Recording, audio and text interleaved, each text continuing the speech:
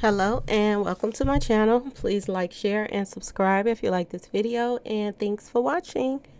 Thank you to my day ones, twos, and threes. Thank you to all my new subscribers that's coming in. That means well. Thank you so very much, and welcome. This video is for entertainment and educational purposes only, so everything is alleged, some is not. And the Fair Act use is in my description box, y'all. So let's get to it. I got a few things I want to talk to you all about this morning. I'm going to break up the videos because I don't want to talk about everything on one video. But the first thing that I wanted to talk about was, I heard a little something too, y'all. I heard a little something too. So I'm hearing this word on the street now, y'all. Okay. Is straight drop, and this Cornelius guy, that's, what's tying them together. We know about, they supposed to did the deed together and all of this stuff. But, a lot of people is saying that, Cornelius got caught first and then he told on straight drop and all of this stuff. That's not what I'm hearing. I am hearing that they found evidence in that car that tied them to straight drop. Okay, y'all? So, in other words, people are running around here saying that Cornelius Smith is tricking and that he got caught first, and that's not true. That makes that not true. Okay? Because if they found evidence in that car, maybe because they said that they found fingerprints on of Cornelius in that car. So did they find fingerprints of straight drop too? Okay? Now that's number one. So that, tells you that, this is why things are moving a little slow, because they have not started telling yet. Okay. And I'm also hearing that, straight drop, they are now, it's a federal case, which means Rico, I told y'all. Okay. So that means that they are not talking as of yet. That's what I get from this. Because if they found evidence of straight drop in that white car that ties him to that white car and ties, Cornelius Smith to that white car, then possibly Cornelius Smith never told anything on straight drop. They already had an idea that he was a part of it because of evidence that they found on that car. Okay, this is what I'm hearing. Now, another thing that I'm hearing, and I would not go into specifics about this, but they are saying that, they've been using some muscle men, to shut people up and make people do what they want them to do. And they've said that, somebody got some paws put on them. Now, I'm going to ask y'all this question. Who out of this whole crew then got beat up or something happened to them when it came down to Dolph's case? And I thought about everybody. I went down the line like, who got a beat down or, a paw or something put on them during this, young Dolph case. And it led me to one person, y'all. Okay? It led me to the white lady that, they say owned the Benz. Now, what's giving me some red flags about this white Benz is, and it seems as if that the news people is having, a tough time reporting this whole Dolph situation, because even the news people is giving out different information that, the witnesses and the Makita people and all of this stuff is giving out. So they'll say one thing, then the Makitas then will say something else, and then it's been back and forth that you don't know who to believe because the story keeps changing. Okay? Now, the red flag that I get about this white Benz, and I'm just going to tell y'all like it is, okay? Ever since I've been following the Mo3 case, a lot of clues come in threes, y'all. And this is another clue in threes that doesn't add up. Now, first of all, I would like to know, where is the footage? Where is the footage? We don't have the footage to the Makita store. We don't have the footage to somebody taking the white Benz from the lady. And several red flags is going up about this white Benz and this lady, because I am still thinking that this car is tied to a black youngster, y'all. And they're trying their best to, cover it up to get them off. Okay. The first red flag about the white Benz and the white lady, okay, is the clues and threes of the three people that's involved with this car when it comes to this news report.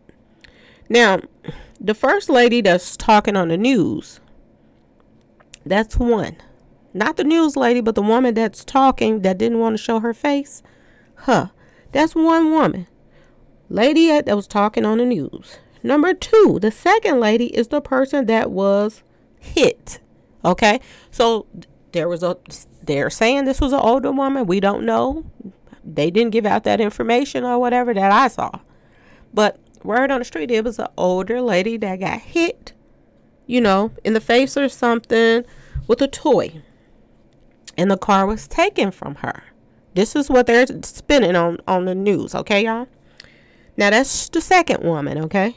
Now, the third woman is the actual person who owns the car. Why is it three people that we have to go through to get to the right person that really owns the car? Those are red flags to me. Because you got a person that's on the news that's talking for somebody else that was hit up, that borrowed the car from somebody else. That alone screams, it's something ain't right about this picture. Okay? Now, when I think about that, I think about this, y'all.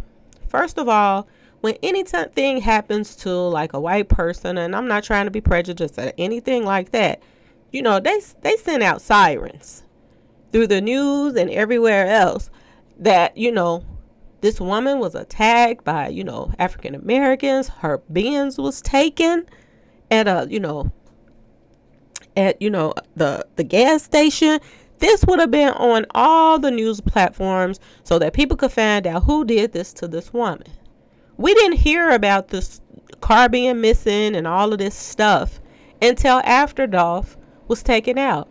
Now, I want y'all to pay attention to this, okay? Because something don't add up with this white Benz and this white woman. Who is she? And I really would like to see the footage that they took this car from her. I would also like to see, they got to show something that this woman even owns this car. Because I'm not hearing that. I'm hearing that, black youngster owns this car. And they're trying to cover it. This is what I'm hearing. So who is this white woman that's on here, speaking for somebody else that's speaking for somebody else? Don't make a lot of sense to me. You don't have one person on the news talking for somebody else that got hit, that borrowed the car from somebody else. Red flags all over the place, y'all. Okay? Not making a lot of sense. It seems as if it's a lie. And then when I ask questions about this whole situation, only thing this person could tell me, okay, my little birdie, only thing they could tell me it was that, people are getting, paws put on them because of this whole situation. She's the only one that got hit with something. So was this, I'm not trying to be funny, but I know a lot of, people that's on the street pharmacy stuff, whatever race it may be, because it's a lot of whites that's on the street pharmacy stuff too. And could she have gotten hit with something just so they can lie and put up this lie? Ask yourself this question. Was that hit for something else that, you better, come forward and say this and that so it can clear my name? I just want y'all to think about this from different angles, because we didn't hear about this whole situation until the Dolph stuff happened. And for, two men to jump out of a car and take this white woman's car and hit her in the face or whatever with something, this would have been all over the news. This would have seriously been all over the news. Ain't no way that, we know for a fact that they had this car for over a week, and they probably had it longer than that. So when did she first even report this crime taking place? That's a question that needs to be answered. I just don't see somebody doing a crime like that to, a white woman at that, and still riding around comfortable in a car for a week doing crimes in it. First, we know for a fact that this same car was, in the midst of the Covington thing. And then a week later or so in the Dolph case. So these guys had this car riding around for a week in it. And I just don't see that. If you're in a big case where you just hit a white woman in the face, there's, and there's possibly footage. I don't see it. I'm sticking with the black youngster part in that car. I smell a lie in there somewhere, okay? And the only way that the guys felt comfortable to keep riding around in this car doing more crimes in this car was the fact that it was a car that was given to them that they could ride around in and do whatever they wanted with it. And it was also a part of this play that they were putting together to get, Dolph out the way. It doesn't make any sense about the white woman. And I'm just going to be completely honest. Ain't no way in the world that, two black guys is going to steal a car, hit this woman in the face with it, turn around and go do another crime, hold on to this car for this long, and then go take Dolph off in it. It's no way. It's no way. They could have gotten pulled over any time during that week. It's no way they would have been comfortable like that. So something screams a lie in here somewhere. Okay. So if that's the case, who's paying these white people to tell a lie that that's their car? Okay. And if they has no ties at all to a black youngster, when we know black youngster, he like white women. So if they have no ties to black youngster and all of this other stuff, why are everybody's hiding their face? Even though the person that came on the news hid her face and she has nothing to do with it. She just says that she knows the person. Okay? So that should tell you something. There is, I smell a lie in here amongst these three women. So what really happened? Or did it happen like this? Did somebody tell this girl, you got to go along with this? And was hitting, the whoever this older woman was hitting her in the face just, a scare tactic, y'all, to get her, them to go along with the story. Because this is what I'm hearing, that, some pause or something was put on, some muscle being came in, it's trying to clean this whole thing up. Okay, so this makes a lot of sense. This also makes a lot of sense to, certain bloggers on their page saying, well, why would they tell on Straight Drop and he ain't telling on everybody else? So I want to just think about y'all to think about something with that situation as well. Okay, now, how many times have you all watched shows and this and that and, true crime stuff and all that stuff? And they have paid hitters to go do a crime to somebody. Okay? Just say anybody. They pay somebody to do a crime. Whether it be out of town hitters or in town hitters. They pay this particular hitters to go take somebody out. Now, just because you are being paid to take somebody out don't mean you know the whole play. They don't tell you, Makita's then put the cameras in just so that, they can have a little, make it look as if that they were being responsible and had a little alibi for why they did this and why they did that. They ain't explaining all of this to the hitters. The hitters is getting paid to do their part. They're not sitting them down saying, oh, and this person they gonna do this, and this person right here, they gonna do that, and this person right here, they gonna do that. So just because,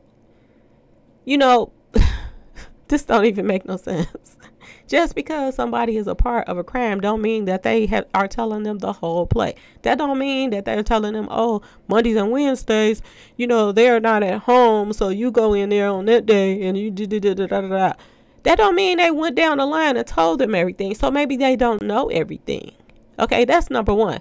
Number two, the reason why that, other people's probably not getting arrested is because they are not talking yet. Because I just told y'all, they said that there were evidence. They would not tell me the details, but they told me that there was evidence in that car that led them to Straight Drop. So if that was evidence that led them to Straight Drop, then that means Cornelia Smith has not told on Straight Drop, and that's why they're not, they haven't told on nobody else. that they're being quiet because, number one, I want y'all to think about this. Straight Drop has been arrested several times on some serious charges, y'all. And he has gotten right back out so easily. And I'm sure he's connected. That's why he's gotten out so easily. But I just want y'all to think about this. This is a kid that's been getting away with a lot of stuff, just like Trap Boy. He, the commissioner and everybody, allegedly in Dallas, they looked out for this kid. They don't want him to have nothing on his record or nothing, even though he's dabbling in a whole bunch of, stuff that he ain't supposed to be doing. But just think about this. He keeps getting out. So is he taking these charges serious? Or is he looking at them like, whatever, I'm plugged with the right people that I am going to get back out of here? Because for some reason, the people that's tied to, allegedly C.M.G. and all, your guiding them and stuff, when they go to, jail for them about certain situations, these people, they stick it out. And just like this Keon guy, he took the 10 to 14 years like a champ. And look at the celebrities that's talking. Look at 50. I told y'all 50 Cent is saying that when he gets out of there, he's going to get him an acting role. So they're giving them, rewards. The industry is giving them rewards for being quiet and not telling on everybody else. So has this been promised to Straight Drop? Do he not really take this serious? That could be why he's not talking and, going along with whatever that the people are telling him. Do he think that, he's been around Gotti, he's been around Yo Gotti's money. He see how much power that he has. Or he think he has, because this has gotten a lot of attention. And I do believe they're going to get to the bottom of this. It's not just about, I don't think it's just about the people who, pull the toys out or this and that. I think they're really going to get down to the nitty gritty of who paid for it. And I'm feeling like this kid right here, Straight Drop, is the one that he's still believing that Yo Gotti them has his back. Now, I know there are certain bloggers that's getting on YouTube and they're saying that, first of all, they're asking Yo Gotti's lawyer to pull up on their page, which I think is a really unprofessional if he did come on, his page and talk, because he has so many ties to all these guys. This lawyer is like family. You see all the pictures that they got with him hanging out. They at his, his birthday parties. He's at their birthday parties. His kids is around these guys. So they're like family. So why would you want this guy to come on your page? This is what somebody is putting out there. This say no to brain cells. He's also saying that, Gotti, he says Yo Gotti wouldn't support no one tied to doing anything to Dolph. So that's false. That's totally false. Okay. He's saying that he don't want no ties to none of these people that took out Dolph or whatever. He don't want no ties to none of this stuff. That is false. And he's saying that he wouldn't support anybody. So if that's the case, then why do Yo Gotti support, the guy that's locked up for, trying to hit up Dolph the first time? This Keon guy. He supports him wholeheartedly. So why do Say No to Brain Cells want us to think that, he wouldn't support anybody that came after Dolph? It's the way people explain things on that page, and they try to act as if that they're really saying some good stuff to people, but none of that made any sense. None of it made any sense. And then he sits up here and he tries to say that why would he tell on one person and he ain't telling another? Now, the news that I just came out with, that they just told me of them saying that, he had evidence on the car. Now, I don't know if it was fingerprints, because that's how they got Cornelius, through fingerprints. So did they get Straight Drop through fingerprints on the car? So they already knew the two that was involved with the car. But maybe they were sitting back just seeing what else that they were going to find out. I don't know. But it makes sense as to why he would, everybody's wondering, why would Cornelius tell on Stray Drop and not tell on everybody else and get her better deal? Maybe because he haven't told anything. Did that, come cross y'all mind? That Cornelius Smith haven't said anything. And this is why he haven't said anything, because they already had evidence on Stray Drop from the white Benz. Now, like I said, don't know what it is or whatever. What else did I have to tell y'all? Because it's so much stuff that it's not adding up as far as what people are saying right now. Now, another thing that I'm hearing is that the lawyer put out a statement saying that he was not covering anybody that was tied to Young Dolph's case. So when he said anybody, do that include his friend, slash family? Because he treat these guys like family. Do that include Yo Gotti? Do that means that he's not going to support him as far as this case as well, as far as handling the case? Do he want to, wipe his slate clean? Because now it's pulling in, people digging in on him. And all of his family pictures is popping up with his kids and all of this stuff, which, like I told y'all before, remember the Nipsey case. Remember when that, big time lawyer tried to take the case and his family started getting threats and all of this stuff? This man knows he cannot be around his kids all the time. He knows that, even though he's close to Yo Gotti, he don't live with him, and he don't have Yo Gotti's money and security like Yo Gotti. You know what I'm saying? So these guys can't, protect his family. So is this why he backing off of this case? And he's just going to be silently, giving Yo Gotti, advice about the case and which way to turn and what to do. Just because he don't take the case, this is what he's saying, because I don't believe it. If Yo Gotti comes up, his name comes up, and the feds come out to get him, I do believe he's going to pop up and try to support him. If he's not, then it's going to be somebody that he know that's good, that he can still sit back in the cut and have a say-so in helping, his friend out. So either way it goes, just because he say he's not going to have any involvement in anybody that's taking on this Dolph case, that does not mean anything, okay? Now, the one thing that we do know for sure is, this has been going around for the longest, for years, that in the past, Dolph and Yo Gotti, they had issues, y'all. They had issues. But, I'm finding out new things of people that was putting out posts after Dolph was taken out. People that's tied to, Yellow Beezy, which ties some more people to Dallas, is, Big Juke. That's posting stuff to, Yellow Beezy. I'm finding out that this is Gotti's brother, Yo Gotti's brother. So, all of this is tying in to a lot of stuff. Another thing that they were telling me, that there were more members of, people that's involved with C.M.G. That's with this Red Rum Street Association. And if that's the case, y'all, I want y'all to think about something very seriously, y'all. If Yo Gotti is a part of all of this mess and has ties to Yellow and Trap Them and all of this stuff, was they playing with Mo3 in the first place? Was this all a game? Ask yourself this question. And I am going to get to my Mo3 video now, because I got, I want to talk about some things about him too. So I'm just going to leave y'all with that. Was Yo Gotti a part of this mess with Mo3?